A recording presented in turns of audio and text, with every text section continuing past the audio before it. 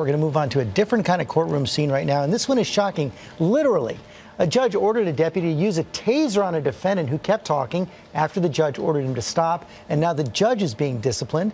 ABC's Eva Pilgrim has the story. It's literally a shocking moment in court. Maryland Judge Robert Nalley caught on camera ordering a deputy to stun a defendant in his courtroom. Mr. Sheriff, do it. Use it. That's Delvon King screaming on the ground. He was in court representing himself on a gun charge, but at some point during the hearing, Judge Nalley appears to run out of patience.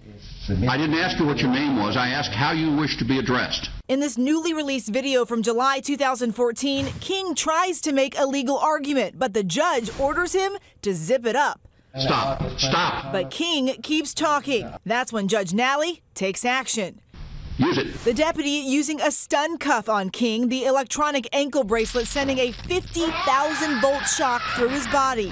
It felt like fire went through my back. The judge now taking a permanent break after the incident, Maryland's highest court banning him from the bench for life.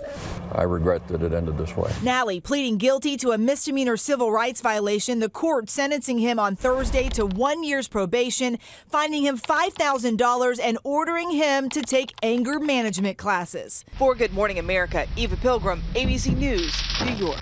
Wow, all the cameras in the court, too. Hard to watch.